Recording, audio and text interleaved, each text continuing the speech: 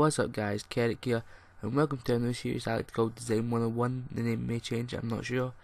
But basically I'm going to be showing you guys how to design stuff for like comics, manga, they can advise from like characters to like props to like vehicles. Like today's episode will be a vehicle of a like airship, kind of like battleship kind of thing, not a big one, like more like a helicopter kind of battleship. So hopefully you guys enjoy. I'll be doing this weekly, so comment down below what you want me to design for next week. It could be a character, a weapon, another form of transport, anything. So leave that down below. Basically the way I'm going to start this is I'm going to do some sketching, some rough sketching. I'll just speed everything up. I'll do some rough sketching, then I'll go on to colouring, and then I'll go into line work, and then final detail.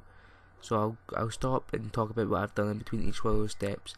So now I'm going to do the rough kind of shaping and like what kind of shapes I want.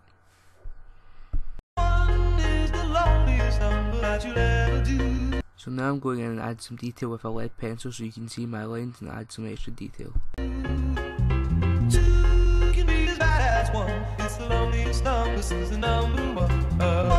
Now I'm going to add some detail with some colour pencils. These will range from like a brown kind of blacky coloured right over where I do tone, so it makes it look dark areas.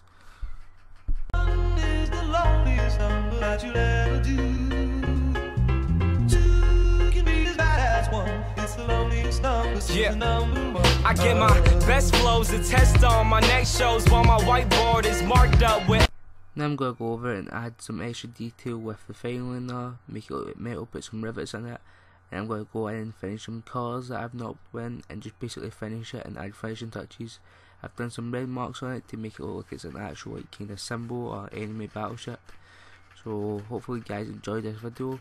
Watch how I do finishing touches to see how you do rivets and how you make it more realistic looking metal.